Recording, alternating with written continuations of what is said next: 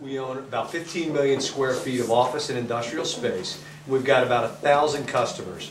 Those customers are really a nice cross-section of our economy. We do have the federal government, we've got FedEx, but probably 75% of our customers are small business. Now, how do we use roll call?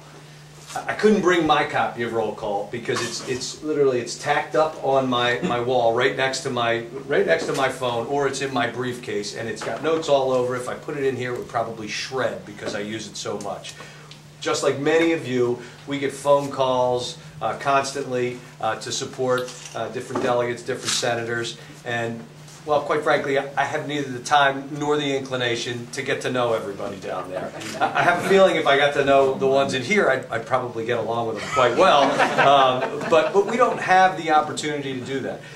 It is a very quick reference guide. We look up the person, we see what their rating is, and that's not as far as we go. Just the discussion on the different bills that are in there educates us. I don't have time to read 2,000 bills every year, although I do read a lot of the synopses. And it gives us the opportunity on the phone to discuss directly with that senator or that delegate. Why did you vote for or against this bill? And hear the explanation. Disappointingly, many times the answer is, I really didn't know about that. My leadership told me I had to vote for or against that bill. We have a stack of copies right when you walk into our company. You can't get in or out. I hope we're not violating any copyright law with that. But we suggest to all of the people that enter our office that they take a copy of roll call, that they read it, that they see what their representatives are doing to support small business.